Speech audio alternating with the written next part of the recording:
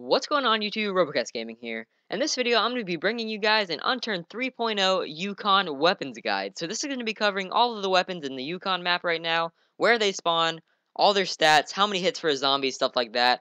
So I hope you guys enjoy this video. If you do enjoy it anytime, feel free to like and subscribe. It really helps me out. And I'm going to go ahead and get into the video, so I hope you guys enjoy.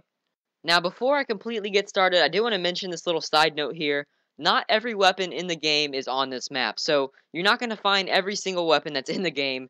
They're not all going to be on this map, so I'm just warning you guys that you're not going to be able to find Maple Strikes, you're not going to be able to find RPGs, Shadow Stalkers, crossbows.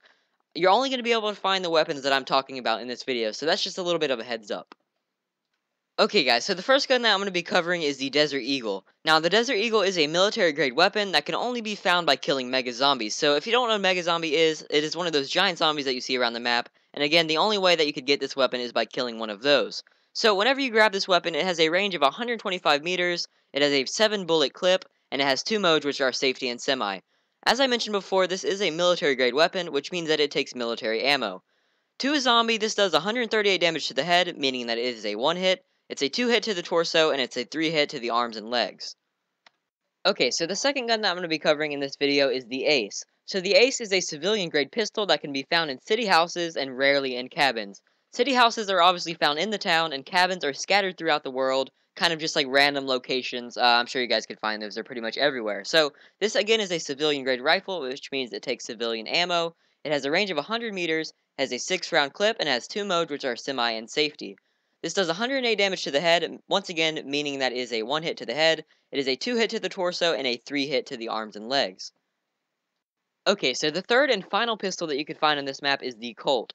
The Colt, again, is a civilian-grade pistol. It can be found in city houses and rarely in cabins, kind of like the Ace. They're both pretty common guns. I don't really know which one you're more likely to find.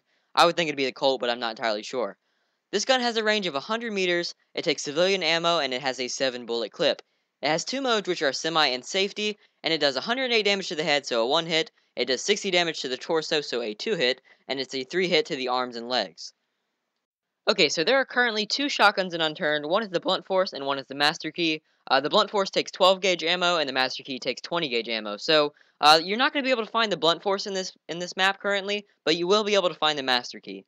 The Master Key is a fairly common shotgun that is usually found in camps and cabins. It has 15-meter range, it has 2 bullets, it can hold 2 bullets, my bad, and it has 2 modes that are semi and safety. So this does 48 damage to the zombies in the head, which means it's a 2-hit. It's a 3-hit to the torso and a 3-hit to the arms and legs. Now, this gun here does actually take 20 gauge ammo. There's a difference with the 2 shotguns, one of them takes 12 and one of them takes 20, and again, the Master Key takes 20. Okay, so again, there's currently only 2 assault rifles that can be found around the Yukon map. One of them is the Honey Badger, and the other is the Eagle Fire, but the first one that I'm going to be covering right now is the Honey Badger. So the Honey Badger is an extremely rare carbine that can only be dropped by killing mega zombies. So again, to get this gun, you have to kill one of those giant zombies. You also have a chance of getting a Desert Eagle, some ghillie clothes, stuff like that, but again, I'm only covering the guns in this video. So this gun is a military-grade weapon, which means it takes military-grade ammo. It has a range of 125 meters, and it has 2 clip sizes, which are 30 and 100 bullets. So this does take military clips and military drums, so that's the type of clip you need to use this gun.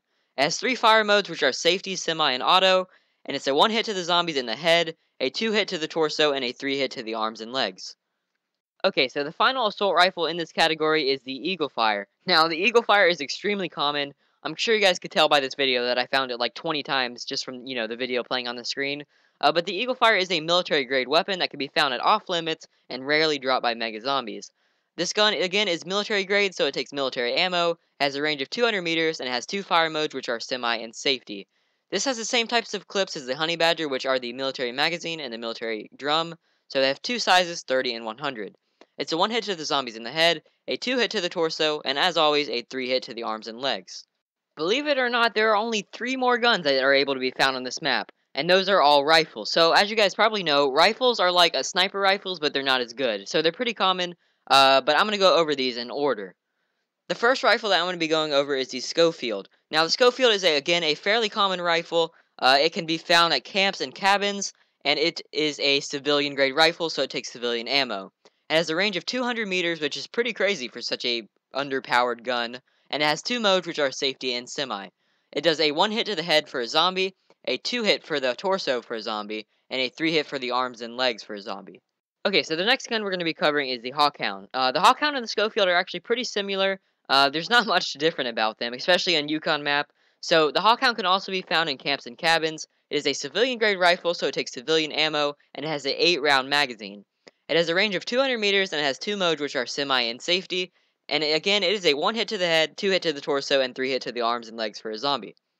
And now for the final gun on this list, which is the Sport Shot. The Sport Shot, again, is another common rifle that can be found at camps and cabins. It is a civilian-grade rifle, so it takes civilian ammo, has a 10-round clip, has a range of 200 meters, and it has 2 modes, which are semi and safety.